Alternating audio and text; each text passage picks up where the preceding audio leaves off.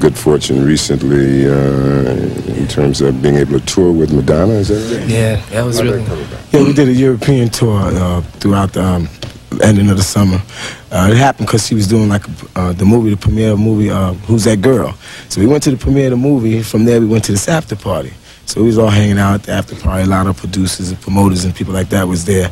And we was just singing around doing acapella like we always do. So she heard it, and she went and told her manager about it, and he came over, he peeped it out, and we did it again for him. And she said, yo, we want y'all to open up. Let me hear a little bit of what you sung and made Madonna put you on her show. Okay, Who's That Girl? 1, 2, 3. Let me love you in the sunshine. Let me hold you, baby, all night. Let me touch you in the moonlight. Let me love you, gonna make you all mine. Hit it, Stevie. Listen, y'all, you better listen real clear. We got something we want y'all to hear. With the Force MGs who travel around the world, we met Madonna and Who's That Girl? So listen, y'all, we got